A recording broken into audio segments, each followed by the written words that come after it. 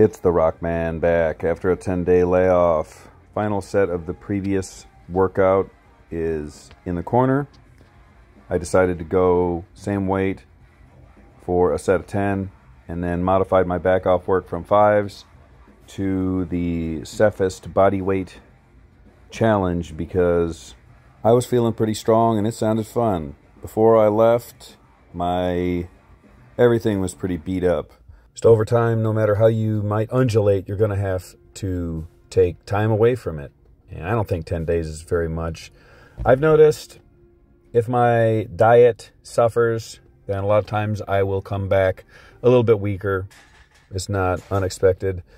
But because I was able to eat so well on this trip and get stone training in, I don't feel like I really lost any sort of strength whatsoever. And my conditioning was even up from where it usually is, because to attack the Cephist bodyweight challenge as a secondary set after a layoff and crush it like this, I was pretty surprised, which is nice because it means that something I'm doing is working, right? I'm not going to sit here and pretend like I'm a programming super genius or any bullshit like that.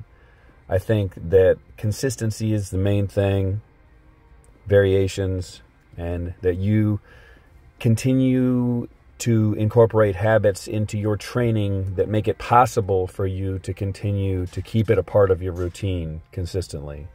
Stay strong. Thanks for watching.